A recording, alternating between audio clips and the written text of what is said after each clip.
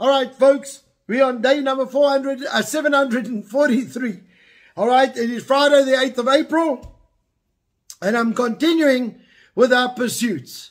All right, what are the things that we are supposed to pursue when it comes to the Lord? There are 10 of them that he is labeled in the Word, and today I want to deal with number 4, and that is pursue righteousness. Pursue righteousness. 1 Timothy chapter 6 verse 11. It says, "But you, O man of God, flee these youthful things. Pursue righteousness, godliness, faith, love, patience, and gentleness." I want to just say to you, right now, I want us to understand what does it mean to pursue righteousness. Righteousness means the right way of doing something. The right way. Now, how do I know what is correct? Because what's right for you is not always right for me. It's very simple. The Word of God is our highest authority. All right, so when we say pursue righteousness, we are pursuing the way God intended it to be. What is God's instruction? What is God's way? And so when God gives an instruction, we are expected to obey it, to follow it, and to do what God is calling us to do. And so this morning, when we come around the table, I want us to have a heart and say, God, I want to be able to do what you are telling me to do. Now, I know that over the last 2 years, we have given you so much truth. We've given you so much insight into the Word that maybe it's a little bit overwhelming for you. But I want to just ask you today, why don't you take one thing, just one thing, and say, God, I'm going to follow and practice this thing in my life. I'm going to practice it. I'm going to get it done. I'm going to do what your Word tells me to do. You see, when we do that, we are going to see the power of God start working. And we're going to see our lives start being changed. And so you're going to start seeing some things happening in your life. And so I want to tell you right now, that as we start doing the Word of God, we are going to see these things happen. So my advice to you is don't try and do everything. Right? It's just too much to handle. Take one thing and say, God, I'm going to pursue the right way of doing this thing. And whatever that thing may be for you. All right? It may be the way that you control your anger. It may be your relationships and how you pray for the unsaved. Around you. It may be whatever it is bugging you, might be your marriage. And say, God, what is the godly way? What is the right way to do this? And go and pursue that. Pursue it with all your heart and say, God, in this area, I want to be the best that I can according to your Word. I want to obey your Word. I want to stay in line with your Word. I want to see the power of God move in my life. And so this morning, and when we come around the table, I want you please to have this type of approach and say, God, I want the fullness of what you have for me in Jesus' name. I want to pursue righteousness. I want to pursue the right way of doing something. As Paul instructed Timothy, go and pursue righteousness. And there's some other things that he told him to pursue, and we'll deal with them as topics. But I want to say right now, there are certain things that Paul thought were important. And one of them is righteousness, doing it the right way, the biblical way. What does the Bible say about it? So as we come around the table today, let us ask God to help us to get a revelation and an understanding on how to do things correctly in Jesus' name. Lord, we come before you this morning. Lord, we love you with all our heart. And Lord, we thank you for dying on the cross for us and paying the price. On the night that Jesus was betrayed, he took bread and broke it.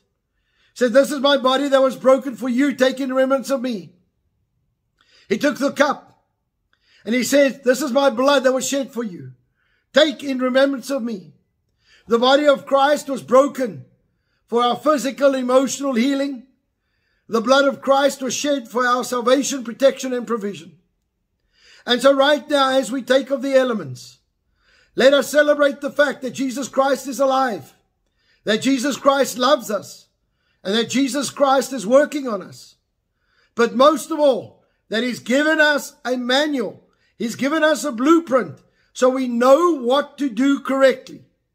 Let's thank God for His word today in Jesus' name.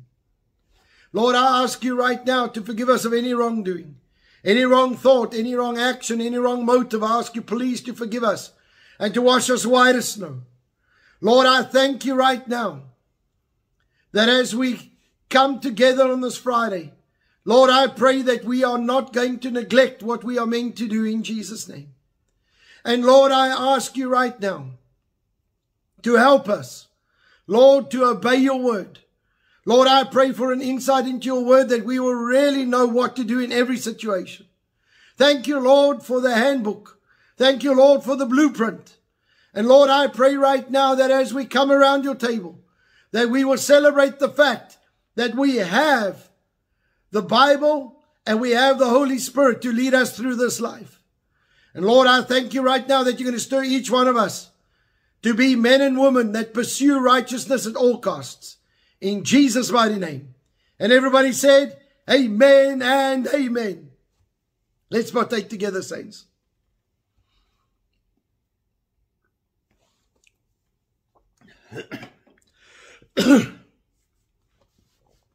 Lord, right now in the mighty name of Jesus, I just release your healing power over our physical bodies. I thank you, Lord, that by your stripes we were healed. And Lord, I command every single symptom to leave our bodies. Every form of sickness to go right now in Jesus' name. Father, I thank you right now that we walk in divine health and divine healing. In the mighty name of Jesus. And everybody said, amen and amen. Well, saints, I trust that you're ready for this weekend. I trust that you are praying with us, that you are standing together with us, and we are trusting God for a supernatural move within our government. We are trusting God that our leaders will do what God has called them to do. I trust that you are ready for a supernatural move of God within the leadership of this nation. I'm believing God for the supernatural to take place. I thank you for spreading the word. I ask that you keep on spreading the word and getting the word out there about this fast, and that for the next 3 days, we are going to fast, we are going to pray, we are going to seek God, and we are going to see God do something supernatural and miraculous for our nation in Jesus' name.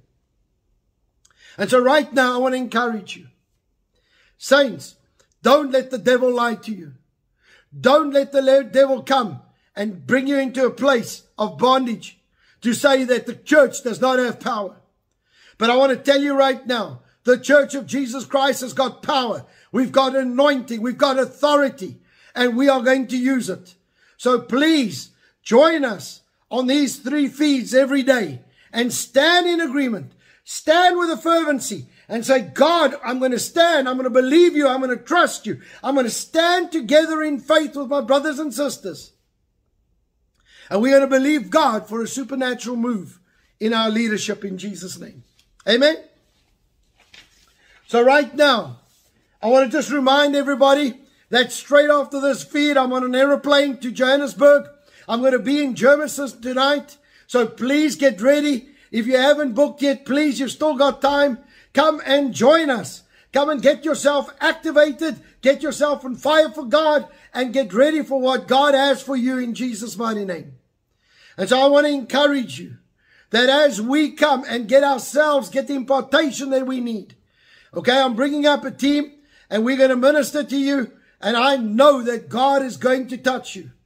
All right, and then tomorrow morning at 10 o'clock, we are going to be dealing with small fellowship groups. If you want to become part of a small fellowship group, please come and join us. All right, go to fathersheart.co.za and go and register there, because I will be there in the next few hours in Johannesburg. And so I'm really excited about the body of Christ. You know me. I love being where the people are. All right. I want to just get there. I want to just pray with each other. I want to just meet each other. And every now and then we eat a marshmallow together. Amen. All right. So I want to just say that it's really exciting. And then I want to remind you that we got our fire conference coming up next month. Right, so our camp is in Cape Town. So I want you to get ready for that. And we're going to be moving to Cape Town and staying there for a few days in Wellington. So please go and book also on fathersheart.co.za. So let's pray. Lord, right now, we thank you for this wonderful day. And Lord, right now, we pray for our government. Lord, as we are standing in agreement across this nation, Father, I pray that you're going to do something supernatural in amongst the leadership of our government. And Lord, that they will do what you're telling them to do in Jesus' name. Father, I release the anointing. I release the power. I release the destiny and purpose upon our nation in Jesus' name. Father, I pray your blessing upon each of the leaders. And Lord, that they will be obedient and they will do what you're telling them to do in Jesus' mighty name. And Lord, right now, we pray for every business. And Lord, I pray that every business will prosper and be absolutely supernaturally blessed. Lord, I thank you that you're going to do something supernatural across this nation. And Lord, that every business will prosper because the saints are praying. And Lord, we call for supernatural divine connections, supernatural deals, supernatural contracts. Lord, I thank you that every business will be blessed in Jesus' mighty name.